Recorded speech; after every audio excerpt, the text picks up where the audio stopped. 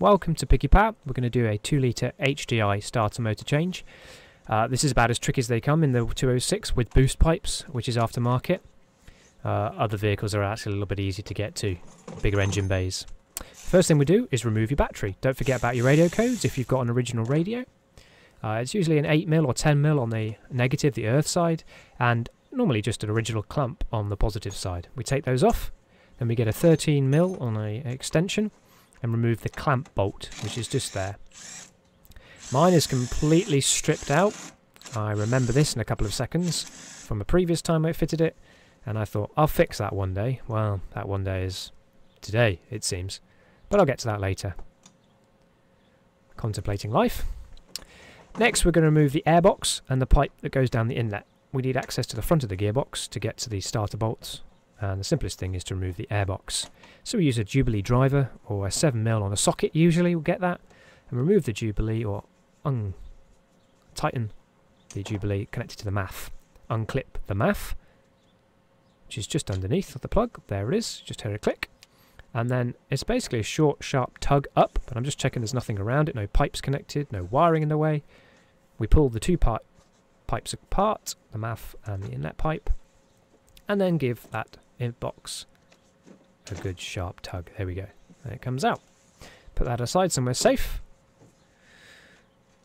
Now I do think about trying to remove this section of pipe only for the benefit of me trying to fix the battery tray, but it was too much of a fiddle, and you don't need to do this. But what you do need to do, which I'm going to do in a second, is grab some paper towel or a cloth and jam it down that inlet. This prevents you dropping anything you don't want down that inlet, pretty much anything but air, and regretting life later. So there we go, that's done. Now I'm nice and safe. And I do that again in a second. I'm also doing that down the inlet pipe for the airbox, so the airbox doesn't suck anything up. Now, if you have a front-mounted intercooler, you'll need to remove that pipe, which I'm doing now. Whatever clamps you used, mine are just 2 nickel or 10mm clamps. One at the top, one at the bottom somewhere, and we'll pull that pipe out of the way. But you can skip forward if you don't have this pipe. So I'm going to do the same thing on the inlet there. Just going to shove a bit of cloth in it. Again, you might not have to do this if you don't have boost pipes, but I always do this as a matter of practice. Just prevents tragedies later on down the line. Now I'm just going to whip this bolt out on the battery tray. Bit of a lever. There she goes. It's a little clamp with a little bolt. Yep, that's where it belongs on the floor. Next, pull the battery out of the way. Bolt tray's always handy, by the way. Always keep them around somewhere. There we go. And now we're going to get a closer look at the starter motor and the wires that go to it. Alright, so let's get ourselves down to have a look what we're working on. You can see there's a 13mm nut holding the main power going to the starter, and an 8mm just below it, another nut, holding on effectively the igniter wire, which is the signal that comes from your key, basically, when you turn it to start your engine. One tells it to start, one provides the power for it. You both need to remove both of those. Then there's 3 of those bolts that hold the starter motor on at the front of the gearbox.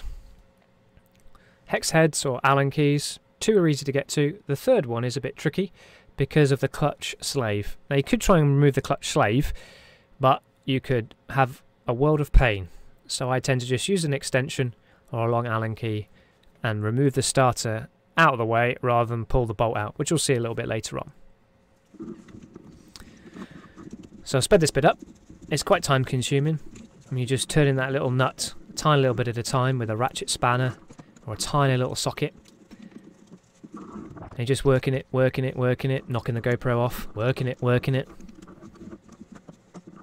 So you can see it's a fiddle.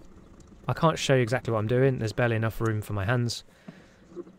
I'm going to start it with a spanner, the 8mm, just to free it off a little bit. And then get a little 8mm socket in between my fingers, like that, to get the rest of the nut off.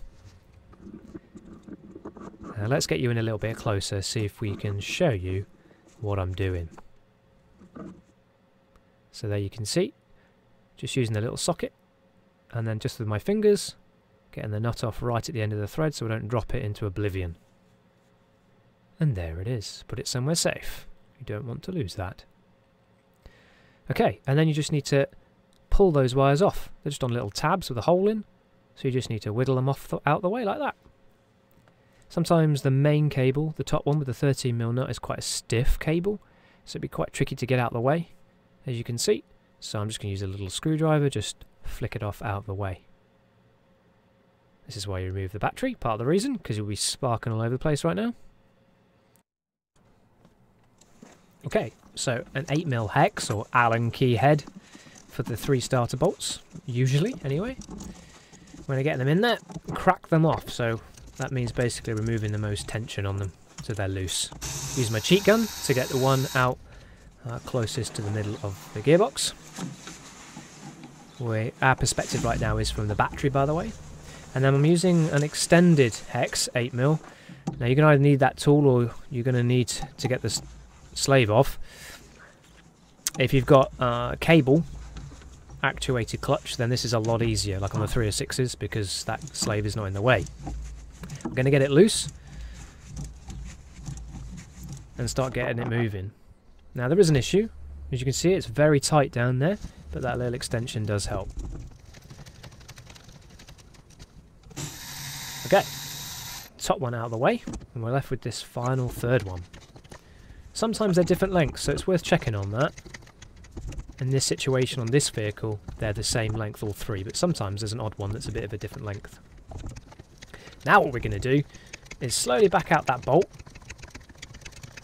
as I'm doing, until the starter motor actually starts moving away from what we have, because we have that problem there. So you either round off those 2 bolts, which is so easy and common, and then you have a leaking slave because you've bashed it, broken it, or you just hold onto the starter motor with your left hand and undo the bolt with your right hand, and the starter motor will just plop off into your hand like a lovely donut on a hot summer's day. Or similar analogies are available.